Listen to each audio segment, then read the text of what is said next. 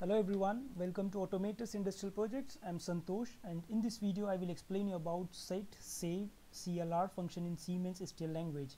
So what is save function? It saves the RLO into the BR bit, and as discussed in the last video about status word, BR bit is the last bit of the status and it stores the binary result, and it helps in implementation of enable output mechanism for a block call.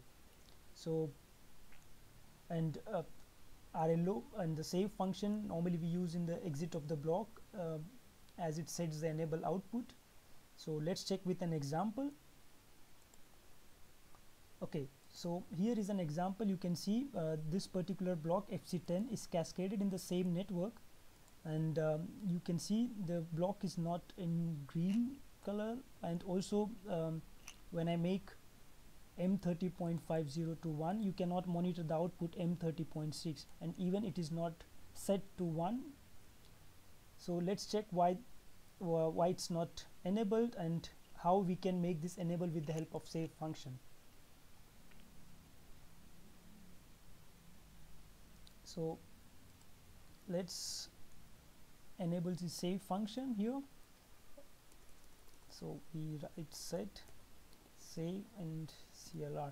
So set sets the RLO to 1, save sets the BR bit to 1, and CLR resets the RLO to 0. Okay, so normally we exit the block with this set, save, CLR, and how does it affect on the block? Let's check this.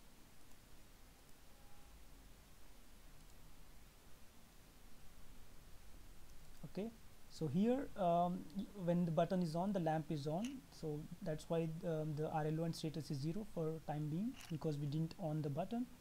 And you see the BR bit is 0 till this set point, but the RLOs are set to 1, and when the save instruction is used, the BR bit is set to 1 and also the RLOs are set to 1, and with the CLR instruction the both RLO and status are set to 0. So let's see what is the effect of these three instructions on the program. Okay, now you see the block is in green color, and we are also enabled with this FC10. That means when you use the save instruction, it sets the BR bit. That means it sets the enable output of the particular block, and if this enable output is set, then you can make the cascading of the same block or different blocks where the save instruction is used.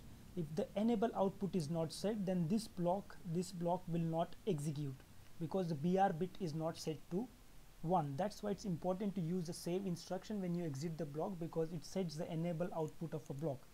So you can see also the green color, and also the next block is activated because of this enable output. This is as an enable input for the next block. And when I set to 1, you see the also 1. When I make here also 0, the bit is 0. So one more time we remove this save function from the block, and you can see the reverse effect again. I bypass this all. You see the last status will be still set. So last status is set. I can easily remove it. And now again you see when I make to 0 or 1, there is no effect here for the bit. You see there is no effect for the bit 30.6, and here also there is no signal flowing, the enable output flowing to the enable input. So let's enable again. It's really important to use the save function when you are writing in STL, because in ladder or FBD by default the enable output is as standard. Okay, now you see again the blocks got enabled, the enable output is set to enable input, and you see when I make 1, this is 1, and 0, 0. So let's check with another example which is there.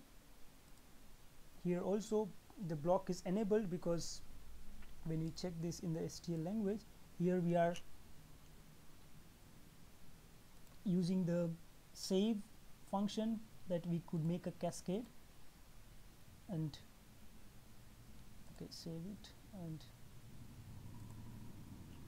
monitor.